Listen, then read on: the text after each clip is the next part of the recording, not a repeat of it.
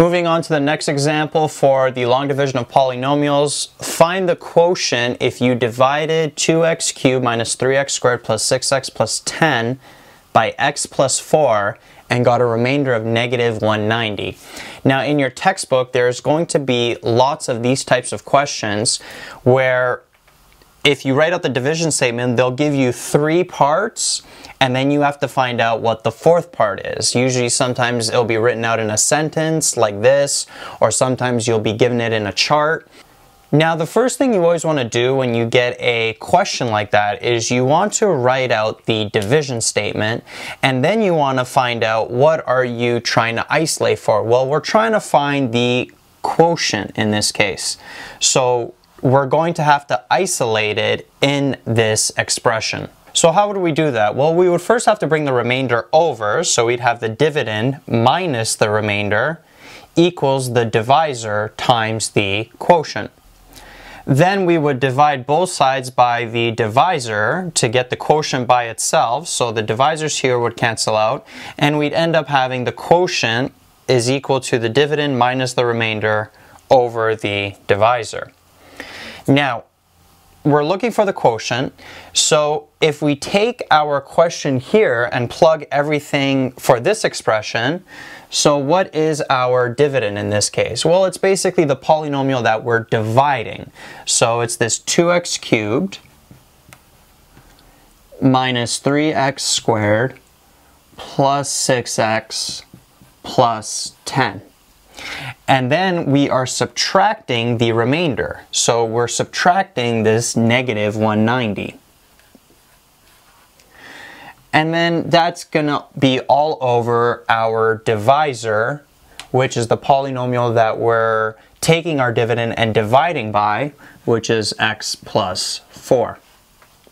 Then taking the numerator and then simplifying it, so 10 minus negative 190 is the same as 10 plus 190, and we end up with 200. Everything else stays the same. So this part here, this new expression here, is our quotient, which is what we are trying to find. And then notice how this quotient now is in terms of division. It's basically this new polynomial in the numerator divided by x plus 4. So we can just perform long division on that, and then whatever we get, the answer would be our quotient for our original question. So taking this division here and rewriting it in this form, so we could just perform long division on this now. So how many times does x go into 2x cubed? Well, it goes in 2x squared times.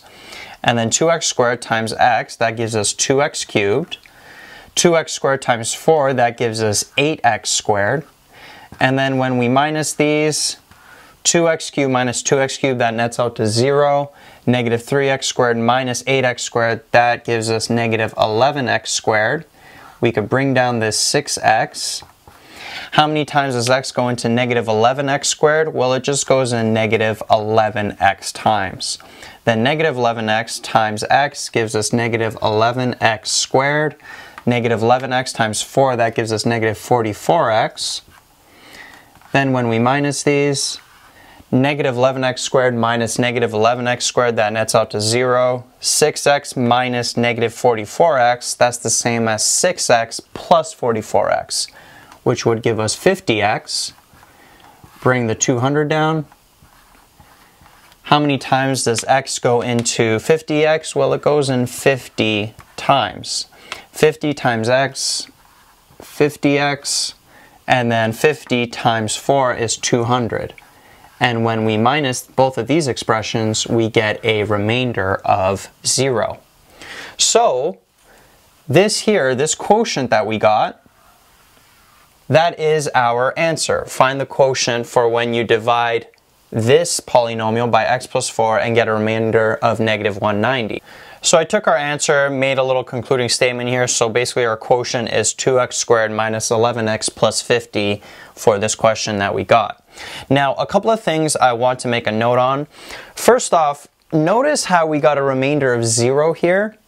And that will always happen when you are solving for either the divisor or the quotient, because what happens is we subtract the remainder from the dividend, and then the dividend is going to divide evenly by either the divisor or the quotient. So it makes sense that we get a remainder of 0.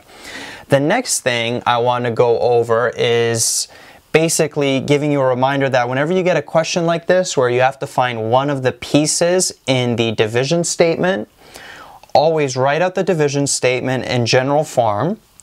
Okay, isolate with whatever you're finding. So in this case, we're finding the quotient, so we isolated for the quotient, and then plug in everything, plug in the parameters of the question that you get.